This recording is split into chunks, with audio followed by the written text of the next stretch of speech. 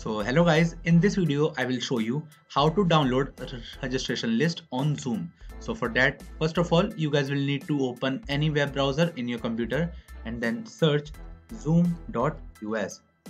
Now guys, after getting on the website, you guys will need to log into your account right here and then select this My Account option right here.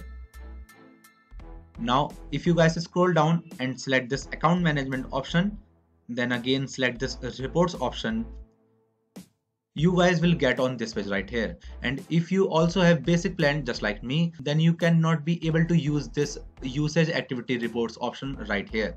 So first of all, you guys will need to upgrade to your account. So guys, after upgrading your account to the Pro account, you guys can be able to use this option right here, which is called user activity reports. And after getting on this option, you guys can be able to download your registration list right around here.